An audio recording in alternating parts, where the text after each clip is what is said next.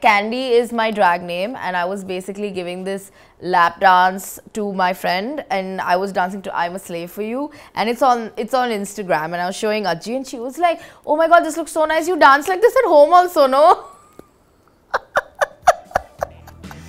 She's the best. Hi folks, I'm Rosh, and this is my beautiful family. Hi, I'm Rakesh, I'm Rosh's dad. Hi, Nanaji. Hi, this is Pam here, Rosh's mom. If y'all got some questions for us, we got some answers. Let's get into it.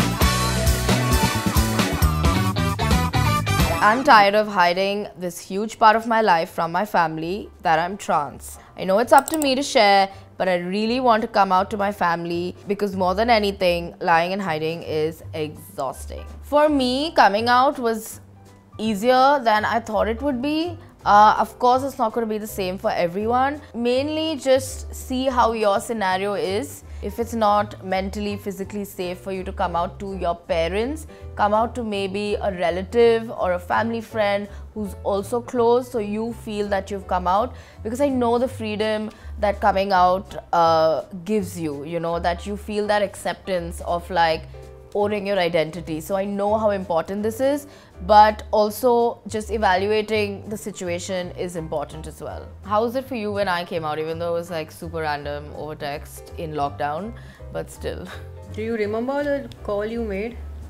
No. And then you messaged me, and then I called you up and I told you I did understand what you told me. Yeah, because you were so chill. I am okay with it. So I didn't think you understood what I meant. Yeah, but I definitely understood what you meant, and I was okay with it because that's what you want and that's your identity. What about like Ajji and Dad when you explain it to them? I spoke to him, and you just see his reaction.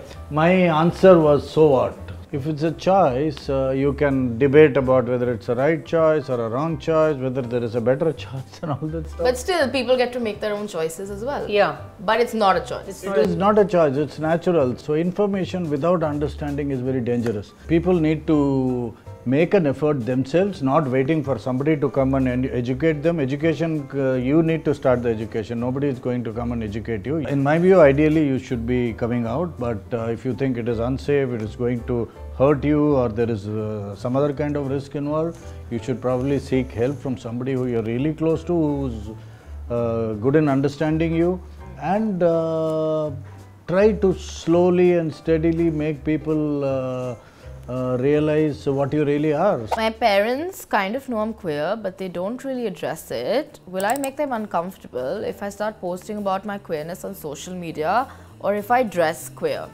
Don't think that you're making people uncomfortable. There's already such less safe spaces in India to be queer. So if you think that you need to be queer on the internet, do it. And speaking about internet and Instagram, I think me being, well, half naked and queer all the time is basically the gist of it. How do you guys feel about that content that you see? I've never had any problem. You were the one who came and told me about your body positivity series. Yeah, I mean, it looks so beautiful. You have no issues with your body and you're so proud about it and you want to flaunt it. So what's the problem? I mean, if people find it offensive, I think they should stop seeing somebody who's really getting on their nerves. But you can't dictate to what others should be doing. Kind of helps others to get educated and come out with their insecurities. There are a lot of people who may be looking at your posts or whatever you call them, and trying to be like you. That's exactly why I post such content, queer content and body positive content, so that people are aware about things like this, because it has to be normalized, right? Queerness should be normalized in our country. Candy is my drag name, and I was basically giving this lap dance to my friend, and I was dancing to I'm a Slave for You, and it's on Instagram, and I was showing Ajji, and she was like, oh my god, this looks so nice, you dance like this at home also, no? She's the best. Ala Ajji, yak hide ಮಾಡ್ಬೇಕಲ್ಲ ನಾನು ಹಾಗಿದ್ದೀನಿ ಎಲ್ಲ ಕಡೆ ಇರಬೇಕು. ಯಾಕೆ hide ಮಾಡಬೇಕಲ್ಲ? ನಿನ್ನ ಜೊತೆನೂ ಯಾಕೆ ಹೈಡ್ ಮಾಡಬೇಕು? And to start educating your parents, it's not your responsibility, but if you wish to, I think you should show them queer films, you know, start showing them queer media, social media. My grandmom loves Drag Race and loves drag queens. Alla na internet ಅಲ್ಲಿ ತೋರಿಸ್ತೀನಲ್ಲ, ಅದು wig ಎಲ್ಲ ಹಾಕೊಂಡು ಮಾಡ್ತಾರಲ್ಲ, ನಿಂಗೆ ಇಷ್ಟ ಆಗತ್ತಲ್ಲ ಅದು? ತುಂಬಾ ಇಷ್ಟ ಆಗುತ್ತೆ, which means she really likes it. I've completely cut ties with my family because they don't accept my queerness. Luckily, I've been able to move out, but should I have tried harder? I sometimes still wonder if I'm being selfish. Oh my God, you're not being selfish, I promise you. And I'm so sorry that your family doesn't accept you for who you are. It's the most unfortunate thing.